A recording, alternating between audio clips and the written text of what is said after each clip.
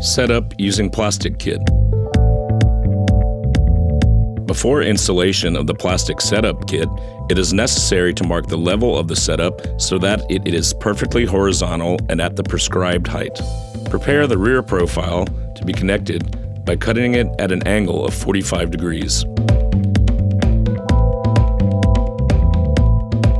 To connect individual profiles, use plastic connectors.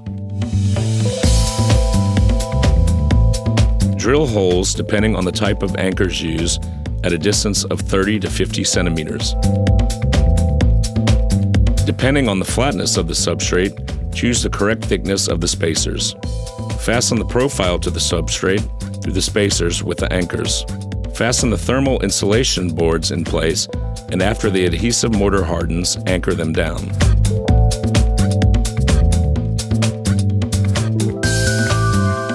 Apply a base coat mortar into which the front profile is set on the lower part of the insulating material. The arm of the front profile is 60 millimeters wide.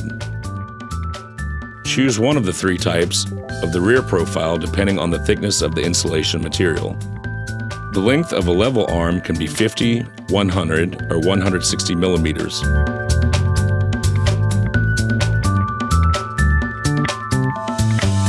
It is possible to lengthen the front profile by using one or two lengthening profiles.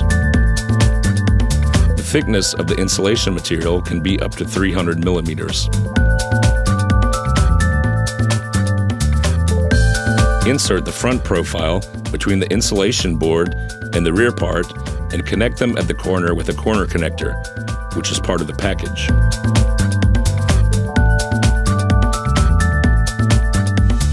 After applying base coat mortar to the profile, continue with thermal insulation of the basement or the building foundation. Here it is necessary to choose watertight materials. To link plasters to the setup set, use a 2D reveal bead.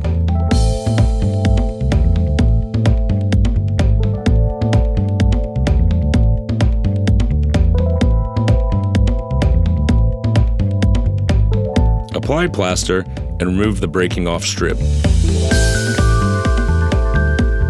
Install the dimpled membrane and a finishing profile. Fit the other profiles and beads, then finish the base coat, the finishing coat, and property modifications.